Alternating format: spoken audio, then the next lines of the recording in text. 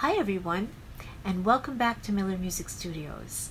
This is Suzuki, lesson number 81, and we're learning our left hand note names, finding where they are on the keyboard, and I'd like to show you how they actually make chords.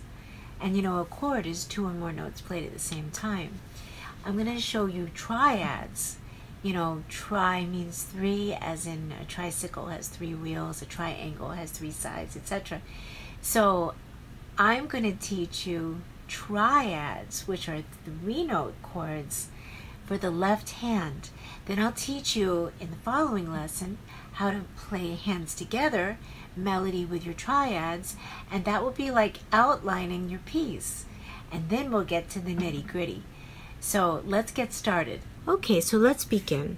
So you can see that what I've done here is actually a lot. I've even got it color-coded. Well, anyway, that's all the left hand, the bass clef. And C is our time signature, which stands for common time, which is 4/4. So we're going to count 4 quarter note beats per measure.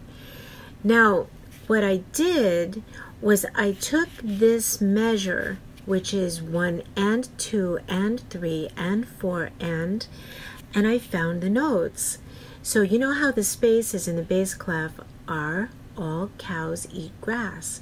So all cows. Okay, so that's a C. There's up a fifth is G, down a third is E, and back up a third is G.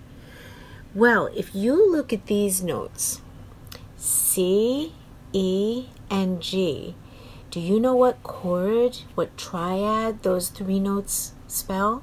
C, E, G. If you said C major, you're correct.